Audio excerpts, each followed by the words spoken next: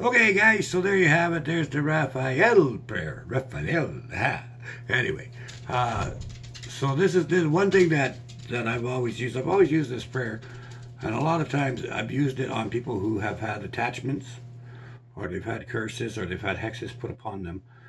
There's many different ways of removing attachments. Okay, um, and there's lots. Sometimes you gotta do lots of different things. Okay, so what I do is I do all the work I need to get rid of the attachment, and as soon as that's done, I do the Raphael prayer to ensure.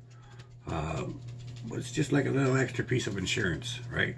To help get rid of anything, and on top of that, it helps to rejuvenate and to heal the person that you're helping, okay, or yourself. If you feel like you've been cursed or something, you say this prayer, and it helps to cleanse that. So that's how it's used in an investigation tool, or in a shaman or nature druid or pastor tool.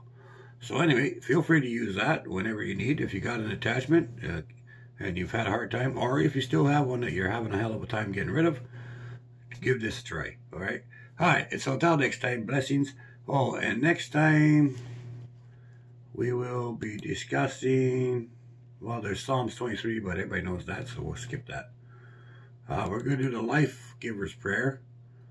Will be next, and yeah. So you guys will like that. It's about Father Sky, Mother Earth, and so on and so forth. So it's a very good prayer, and it's very helpful. Okay, so we'll talk to you later. Bye-bye.